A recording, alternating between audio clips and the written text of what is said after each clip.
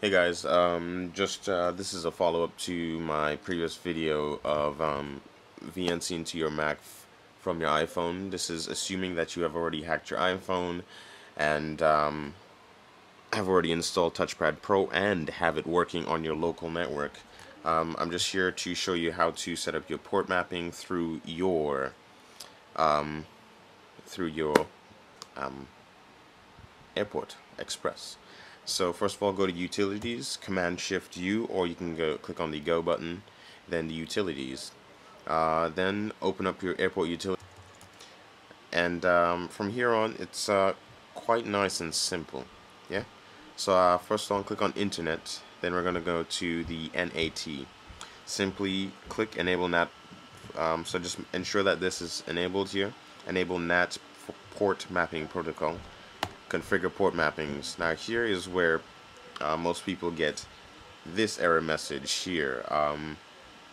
Here I have canyousseeme.org, which is a website that checks to see if your ports are open. So if this is the error that you are receiving right here, error I could not see, connection refused, follow these directions, sweethearts. Alright, so first of all, under here, the port mapping setup, you need to go to Apple Remote Desktop. Why? Because it pretty much has all the ports that you will ever need, and to do this securely so that no one else will hack your machine.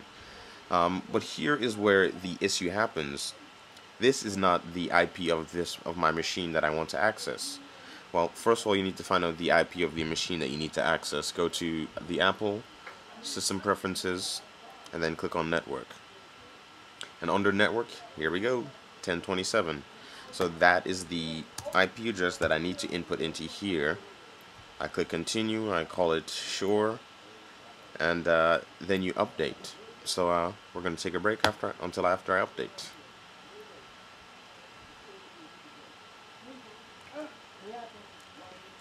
Yeah, we're going to. Yeah. Alright, ladies and gents. Sorry, so this is done. Just again, my airport has just restarted. So now, what I'm going to do here is go back to Firefox. And again, the website is canyousseeme.org. That's canyousseeme.0rg. Not zero, sorry, but org. Sorry. So I input my port again, 5900, as in this is what TouchPad Pro will be using. I click check, and voila, success. I can now be seen. Hopefully this helps most of you guys.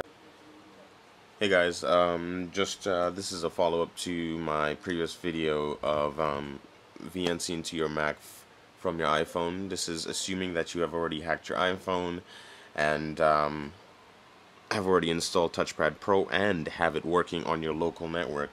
I'm just here to show you how to set up your port mapping through your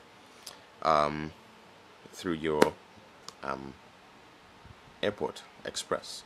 So first of all, go to Utilities, Command Shift U, or you can go click on the Go button, then the Utilities. Then open up your Airport utility.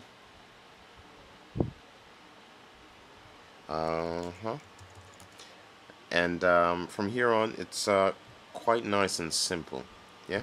So first of all, click on Internet. Then we're gonna go to the NAT. Simply click Enable NAT. So just ensure that this is enabled here. Enable NAT port mapping protocol. Configure port mappings. Now here is where most people get this error message here. Here I have canyousseeme.org, which is a website that checks to see if your ports are open. So if this is the error that you are receiving right here, error I could not see, connection refused, follow these directions, sweethearts. Alright, so first of all, under here, the port mapping setup, you need to go to Apple Remote Desktop. Why? Because it pretty much has all the ports that you will ever need, and to do this securely so that no one else will hack your machine. But here is where the issue happens. This is not the IP of my machine that I want to access. Well, first of all, you need to find out the IP of the machine that you need to access. Go to the Apple System Preferences, and then click on Network. And under Network, here we go, 1027. So that is the IP address that I need to input into here. I click Continue, I call it Sure, and then you update. So we're going to take a break until after I update. And gents, sorry, so this is done. Just again, my airport has just restarted. So now what I'm going to do here is go back to Firefox, and again the website is canyouseeme.org. That's CANYOUSEEME.0RG, not zero, sorry, but ORG, sorry. So I input my port again, 5900, as in this is what Touchpad Pro will be using. I click check, and voila, success. I can now be seen. Hopefully this helps most of you guys.